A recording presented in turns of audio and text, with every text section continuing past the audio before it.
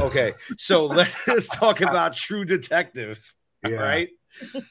I don't want to spoil anything. You know, a lot of people know that you're on that. Actually, can I just add something real quick, John? Go ahead, Kev. Take it, Kev. Take it. Yep, take it.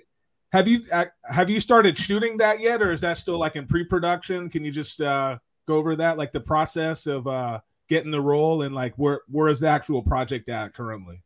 So the project just got greenlit. Greenlit in the world of entertainment and movies just means like they get the okay to start the production works. Now, something as big as this show being such a prestigious in a network like HBO, and they got to move the entire production to Iceland, is something that when you get greenlit, okay, now it's real. Yeah. It really isn't real until you're on set. I honestly will tell you, just like a fight ain't real until the bell rings and you're in the ring. So greenlit just basically means everything's okay. The negotiations are open. They've casted the leads, which are us now. I don't know anybody else in the cast, and they're working towards getting in pre-production. So things take time. I can only imagine how much work has been already put into it, and then how much work has to be put into it to get everything set up for that. Now, you know, I know vaguely what it is because we have to do auditions. We get to read certain parts of things. So I have an idea, and this is going to be an epic shoot. I mean, whenever it is, I mean, like I said, this could be 6-7 months, a year from now when we start shooting. Hence the reason why I'm like, hey, retards, the fact that I got in a TV show does not mean I'm not fighting. That's like, people think like I'm shooting right now. I'm like, no.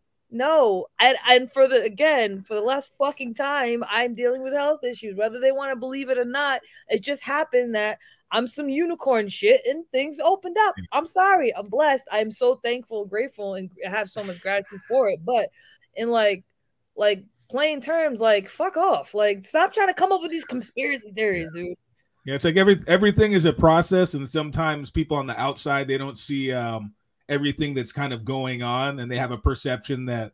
So that's why I asked you the question, because people have a perception that the show's already, you know, been shot. It's gonna premiere tomorrow, and that's completely not the case, from my understanding. Well, put it this way: we shot Catch the Fair One in 2019, and people were trying to say first that I'm ducking because, you know, they just found out about the movie. Oh, it's because she's filming a movie. I'm like, okay, numbnuts. No, we shot that in 2019. It takes a process. Then we went through COVID, and then we had a whole year, and now it's out. You fucking idiot! Like, come on, guys, have some kind of common sense.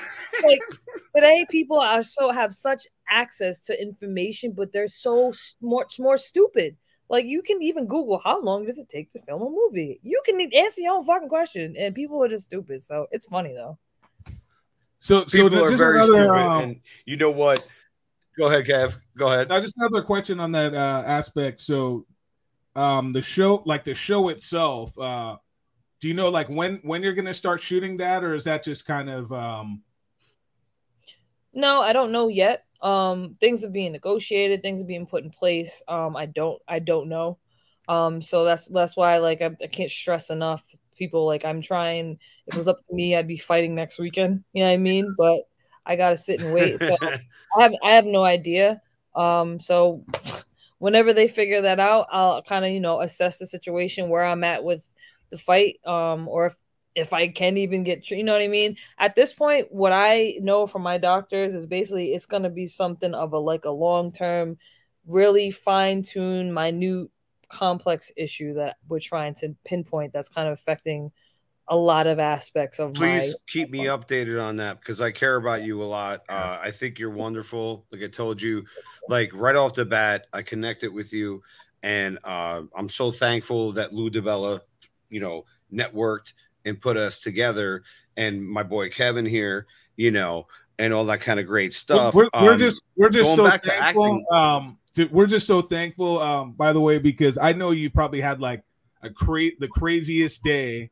And John was telling me you did so many interviews, and the fact that you came onto our show after everything you've been through today. That means a lot to me. I'm sure that means a lot. And she's working out afterwards. She was bike riding. We don't want to keep you too long, because we know I'm not trolling. I'm not creeping. Yeah, we know you just came back from a run and whatnot. So We really appreciate you a lot. So I enjoy talking to you guys, so I appreciate that. No problem. Yeah. I do what I can. I want to.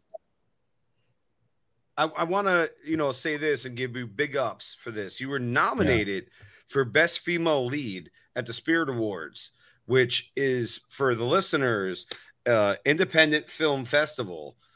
That was your first role, if I'm not mistaken, correct? It was. It was. Your first time acting? It was. Wow. Okay. That's pretty incredible. I've done acting. I don't want to make it about me at all. But what was that like to get that kind of reception? I was like, wait, what? When I heard, I'm like, first of all, I'll be very honest. I'm like, I've never even heard of the Independent Spirit Awards. What the fuck is that? Like, I know it's important, but okay, so now I'm gonna do my research. And then when I heard the announcement, and I'm like, okay, all right, Regina Hall, I know her. Oh snap! It just got more real. I'm like, dude, that's insane. First of all, people at film festivals like, who the hell is she? Like, and then the movie resonated with a lot of people, and we were getting a lot of good feedback. And then people just really wanted to know who the hell I was. Like, and it was amazing to hear people like, they're like, I don't know if you were just a really good boxer that just learned how to act really well, or a really good actor that just learned how to box.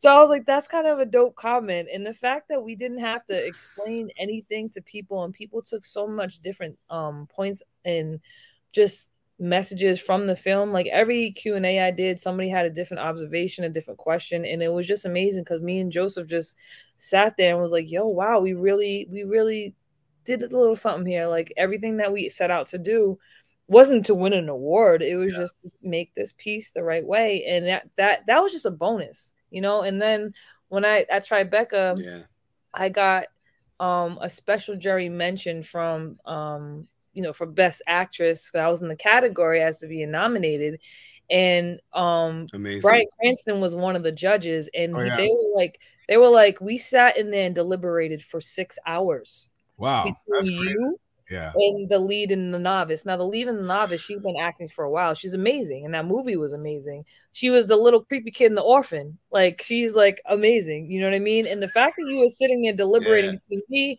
this little boxer from Rhode Island who this was my first time, and somebody who's seasoned and is an amazing, and that was an amazing movie, was like, holy shit, okay, I guess I'm okay.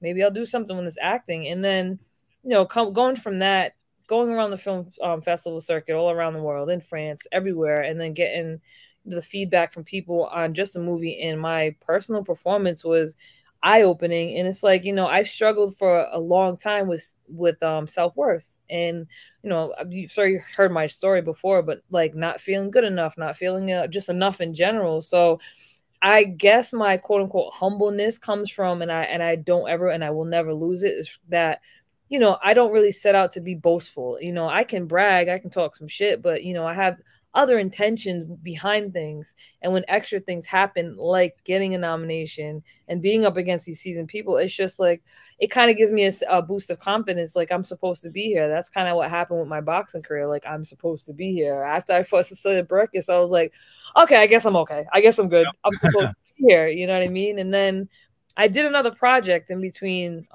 Catch and getting casted in this True Detective.